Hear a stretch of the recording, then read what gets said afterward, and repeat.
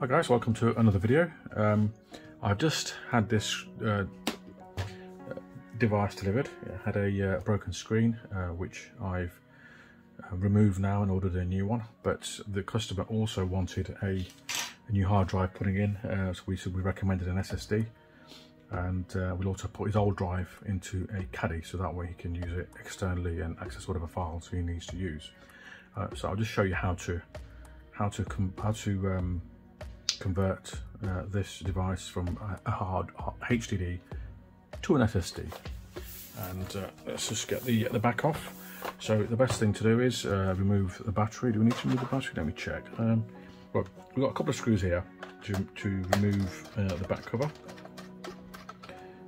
You can leave the screws in there. I don't think they'll come out completely. As you can see, it's lifting off quite easily. And just pull that away.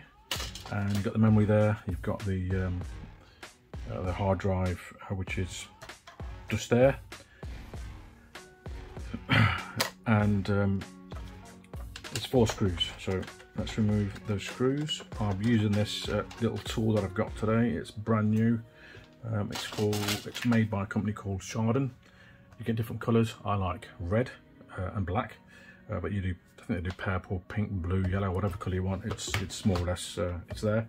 And I just wanted to see how this actually performs. And so far, I do like it. I like the way you can just turn it and the top part just stays there, so you're not moving it around in your palm and it's grazing your skin as you're doing it. Usually I do use an electric one, which is like this one. That's pretty good as well. But let's just take the hard drive out.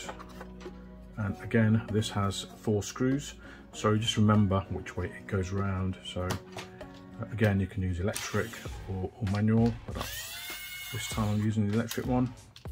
But if you haven't got one, I'd highly recommend the Sharden precision screwdriver set, 122 pieces.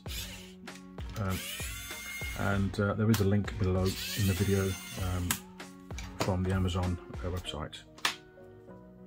So this is the way I took it out. I've got a brand new Kingston SSD here. Again, there is a link below in the description for this particular one. There are different sizes available. So let's put this in here. Yeah, so what I'm actually going to do with this is off screen. I'm just going to right now just show you how to put the hard drive in. I recommend that you put the screws in, but don't put them all the way, and do opposite corners. So this side to that side, rather than doing that side to this side. That way you get a kind of a good fit. A bit like putting a car wheel in, similar sort of thing. This one needs a bit of tweaking.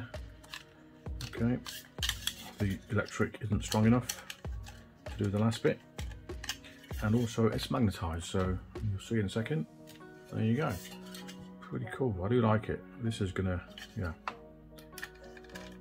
Right, have a look at what the tools this company does, because this is so far it's quite impressive.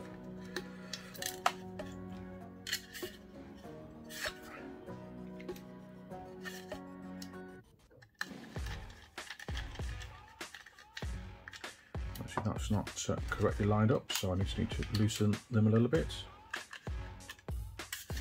I'll loosen all 3 actually, so if there is any play anywhere, then we'll be okay.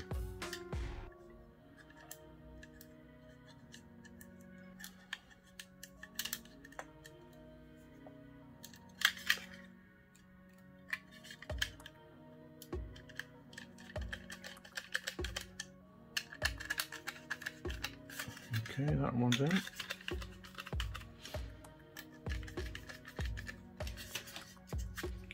And just line it up correctly, make sure it lines up properly, and push it into place. There you go. And we can put the screws back in. Again, I'm not tightening them up totally, I'm just gonna, maybe they should all line up anyway.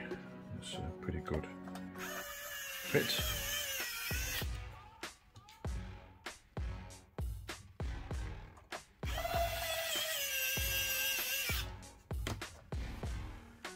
So all that's left for me to do now is put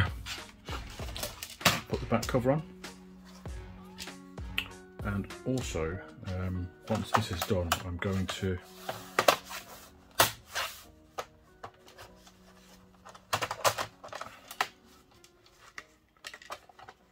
install Windows 10.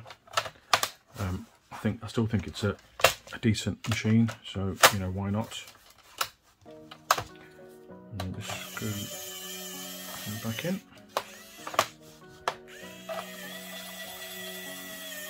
And there you go, ladies and gents. That's how you put a SSD into a Dell 7350 or whatever the model number is this machine. Got what it is now. 3750. Right, yeah, cool. So yeah, like and subscribe, hit the bell icon, and yeah, make sure you check in again. Thank you. Take care.